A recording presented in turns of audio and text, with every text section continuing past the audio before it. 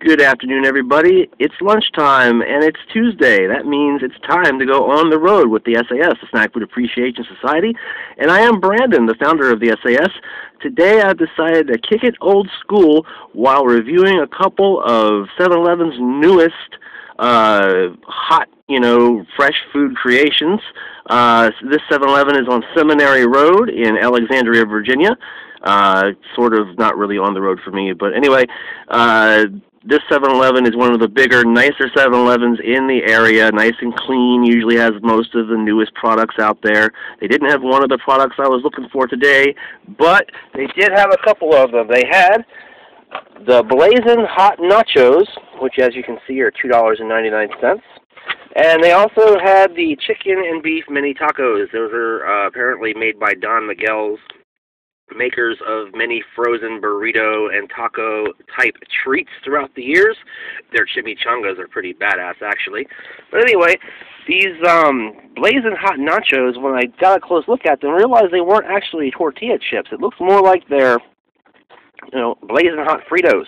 So that could be a pretty cool thing. And as you can see, I've topped them with the nacho cheese sauce, jalapeno peppers. They're pickled, I believe. There's some chili on there, and I put a couple dollops of salsa just for health, just so I get a little bit of health food in me.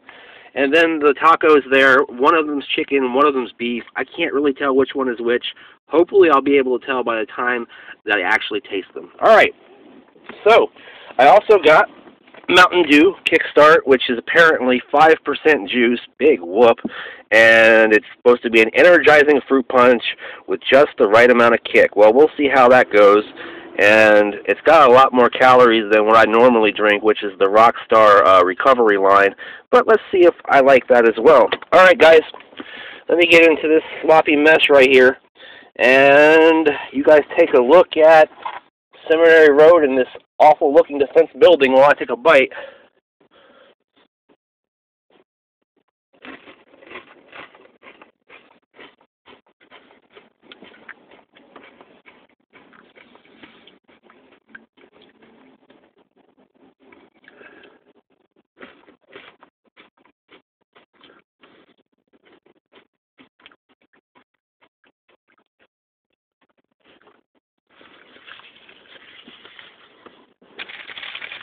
Now, taco number one, which kind of looks like beef. Give that a shot.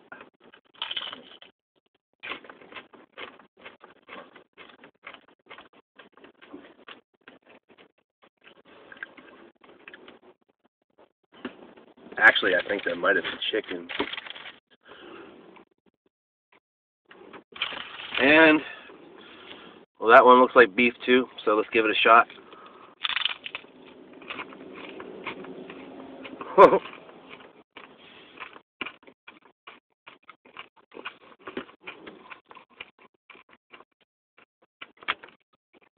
That's actually the chicken.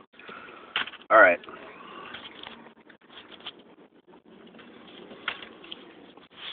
I think the only thing blazing about those nachos was the color. They're bright red. There's nothing blazing and or hot about them, not even the spicy nacho cheese or the pickled jalapenos are very spicy for that matter.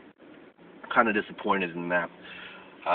Very disappointed in the mini tacos. They're dry, not a lot of flavor. You really can't tell them apart. I guess the second one was chicken because it looked a little white on the inside when I bit it, but they really didn't taste any different. So I can't really say that I enjoyed those very much. You might say they might be better with some salsa, some sour cream, something like that to dip them in, but they're definitely not good enough on their own. 4 for $1, I guess is okay, but all said, I spent about $7 on this meal. It's definitely not the best $7 I've ever had. Let me go ahead and try this Kickstart and see if it redeems it any.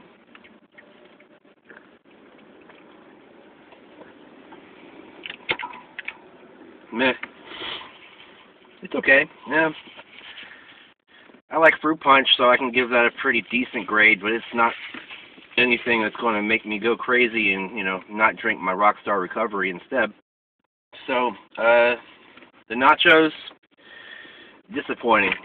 Half of a thumb up. Nachos are good. pretty much all the time, so you can't give them too terrible of a grade. I actually probably think that they're good being frito nachos, but blazing hot, that's not really what they are. The chicken and beef mini tacos both, quarter thumb up, if that. Very, very hard to give those any kind of decent grade. And then the Mountain Dew Kickstart, I'll go ahead and give that 3/4 thumbs up. It's pretty decent, but I'm not going to, stand in line and buy it unless it's on sale or something like that. So overall, not the best $7 I ever spent. Was trying to go on a little bit of a budget this week. I guess I could have gotten something better, like a Jerry's Subs or something like that, for around the same price. Anyway, so what can you do? You can't cry over spilled milk, right?